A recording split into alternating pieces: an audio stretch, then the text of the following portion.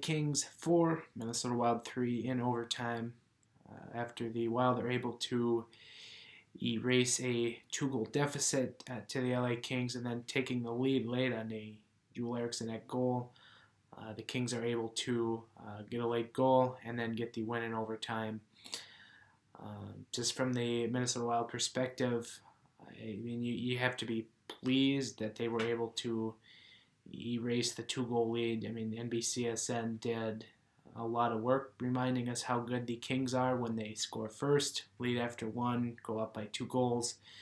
The Wild were able to erase the deficit on goals from Zach Parise and Eric Stahl, who had his 39th of the year, which is now second most in team history for a single season. So hat tip to him. And then, of course, the Eriksson goal with just 2.5 minutes to play in the game. And you're thinking then the Wild are going to steal a win from the LA Kings when they led 2-0. But Dustin Brown getting a deflection goal late in the third with like 30 seconds left. And then, of course, Jeff Carter winning it in overtime. Not sure what more you can do on that overtime goal. I mean, Devin Dubnyk was right for poke-checking that puck off of Kempe's stick.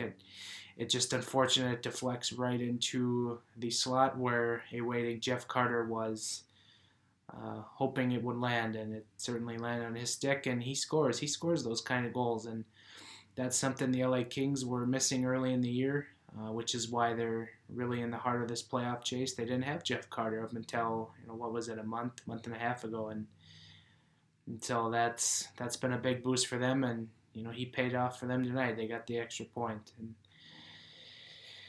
I'm going to kind of take the glasses half full approach here.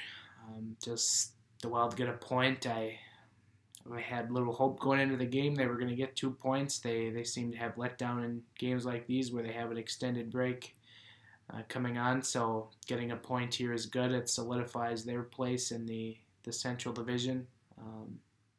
They're still sitting at third. I believe they're now 6 points up on the wild card teams, the Avalanche, of course. And then you've got the mix of teams, Dallas Stars, Anaheim Ducks, St. Louis Blues, LA Kings, and fighting for that last spot. So glad to see the Wild at least got a point. Now they're going to get some days off here. They got 4 days in between games. Next game is on Saturday.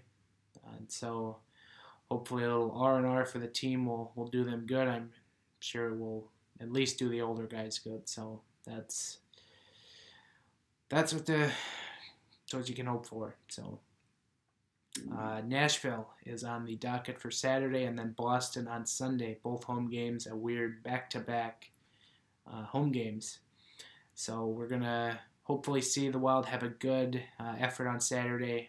Should be a playoff-like atmosphere against the Nashville Predators, who have won now 14 out of 15 games. They are the best team in hockey. It's not even close. We'll be very curious to see how the Minnesota Wild come out in that one against the best team in hockey in Nashville. In their final meeting of the season, the Wild have won 2 out of 3. So that is what you can look forward to on Saturday. And then Sunday will be the end of the season series against the Boston Bruins. So yeah, I think that can wrap it up for me here. We hope you enjoy the long break. During those 4 days, I would highly encourage you to check out Giles and the Goalie Podcast, episode 142. We had Dane Mizutani of the Pioneer Press, TwinCities.com, join our show.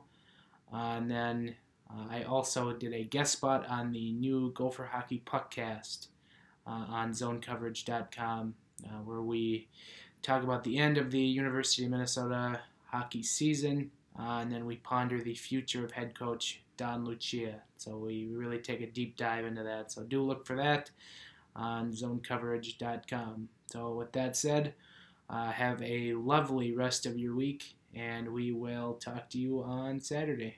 Later.